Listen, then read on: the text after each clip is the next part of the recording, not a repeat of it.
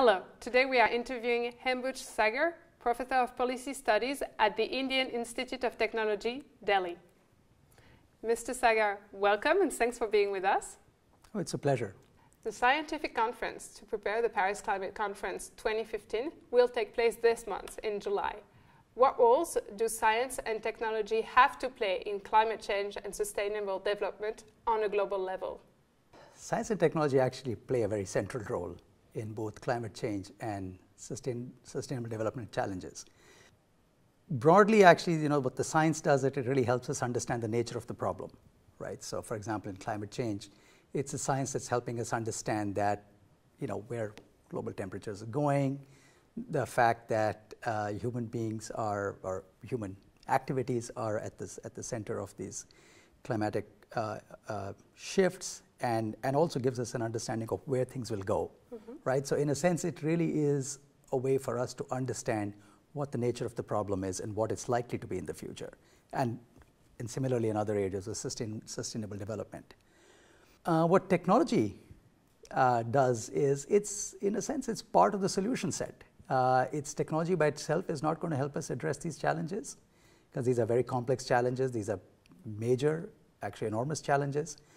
But technology can help us. It's part of the overall menu of the solutions. So I think it's important for us to think about how to really, I should say, be able to utilize the potential that technology offers us.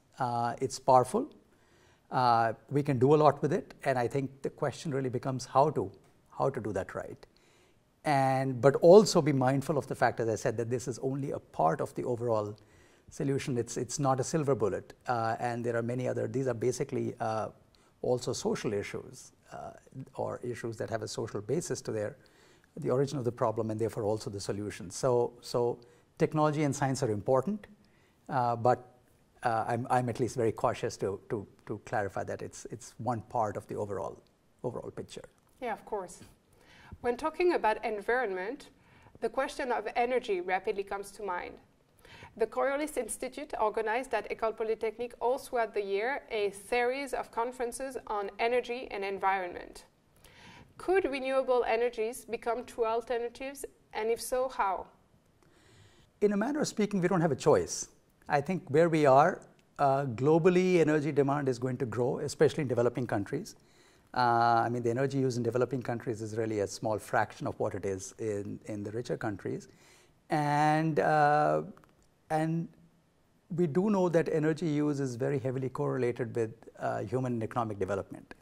So these developing countries are going to increase their energy use, as they should. And so therefore, globally, the energy demand is going to go up significantly.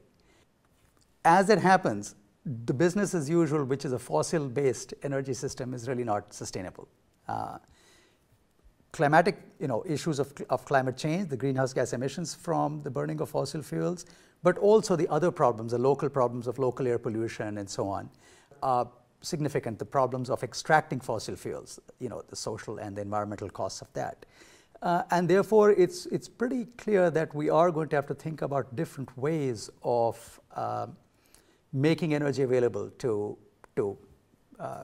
people across the world, and therefore renewable energy becomes a very important part of that portfolio. So I think we have no choice but to increase over time the use of renewable energy. But what it does do, as in the case of any technology, is it's dependent on the performance of the renewable energy technologies. Are they going to be able to provide us energy in a way that is, does it provide us energy when we need it? And does it provide us energy at a cost that is comparable to that of other energy sources? But one of the things here is that other energy sources actually have environmental externalities that are not priced. So while fossil fuels seem cheap, the fact is the use of those fuels results in these costs that are not included in the cost of the energy provided by those fuels. Renewable energies actually don't have those costs, at least not as much. Do have some small costs maybe, but and so I think the question really becomes, how do you compare the costs of the two technologies? Well, the traditional fossil and the renewable, and then the role of public policy here becomes very important in making sure that one is able to compare the full costs of the two technologies, and then until needed for renewable energy to be subsidized, for people to be made comfortable with the use of these technologies, to invest in these technologies so the price goes down and the performance increases over time. So I think while we do need renewable energy to become an important part of the future portfolio, it again requires investments both in research and development to make sure that these technologies become, as I said, their performance improves and the cost comes down, and also to think about the kind of the broader implications of the application of these technologies. So, for example, thinking about as you ramp up the level of renewable energy in your energy systems, they are intermittent, and that has implications for the grid performance, for example. So yeah, there are other issues that need to get figured out. So I don't think renewable energy is overnight going to take over the energy system, but we've already seen in the last 5 or 7 years a remarkable growth, and I think we are certainly going to continue to see that kind of growth driven by climate and other constraints. Well, speaking of costs and investments, the Sustainable Development Chair at École Polytechnique also organized a conference cycle on economists facing climate change. Shyama Ramani from the United Nations University came and talked about the importance of taking into consideration the poorest populations when addressing the issue of climate change. Do you think that science and technology can help protect those populations when faced with the consequences of climate change? I think there are two different questions here. One is a question of how to protect the poor against the impacts of climate change, whether it is, for example, the impacts of coastal storms or flooding or droughts and all of that. I think so. That's a question of partly of adaptation. Can you help adapt? But there are going to be impacts to which we're not going to be able to adapt fully.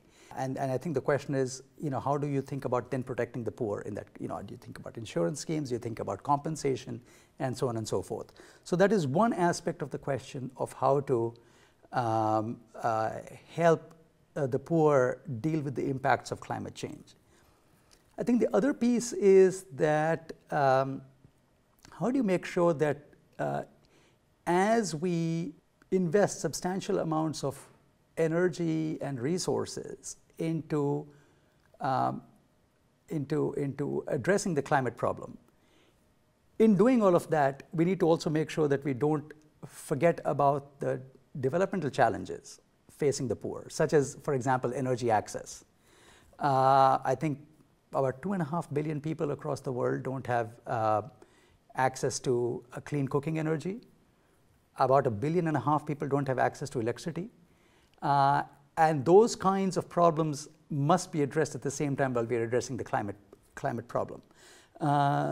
The question is, can we actually provide modern, safe, and clean energy to poor people in a way that's climate compatible? I think we can. But in some cases, for example, if you're talking about clean cooking energy, you may have to think about solutions such as liquid petroleum gas that actually does have some climate emissions. But the emissions from the energies of poor people is so small, so even if there's a small contribution to climate emissions, I don't think we should be worrying about that. I think, so I do broadly agree with Shyama that as we think about climate, it should not become a constraint on providing adequate and clean energy to poor people. I think that's an absolutely important development imperative, and so I don't really see this as an either or. I think we have to take care of both of these things. So you currently work at the IIT Delhi. You were previously a senior research associate at Harvard University, and you work on developing the exchanges between the US and India. How can dialogue lead to effective measures regarding climate change? And more generally, how can academic cooperation between institutions such as IITs in India, major universities in the US, École Polytechnique, lead to more measures, better measures regarding climate change? Climate change is a long-term problem. This is not going to get addressed overnight. But we do, for example, need to think about more creative policies to address the climate problem. It's, as you know, it's a huge problem, and we've not been able to make globally, able to make the kind of progress that we really needed to. And I believe what's absolutely critical here is more creative, more innovative ways of thinking about how to get countries, companies, and people to work together to address this problem. And so I think that's academics can play an interesting role there. I think drawing upon the research they do, drawing upon their creativity, they might be able to together craft solutions that can help us address the climate challenge more effectively. So I think that certainly is one possibility. The other one that I very much believe in is it's about providing exposure to and training the next generation of young scholars, right? And I think that's, in the coming years, it is these new crop of young people who are going to be engaged with the climate problem. We're going to be thinking about continuing ways to address the problem, which is going to go on, you know, it's a long-term issue, and you're going to have to engage with it in a longer term.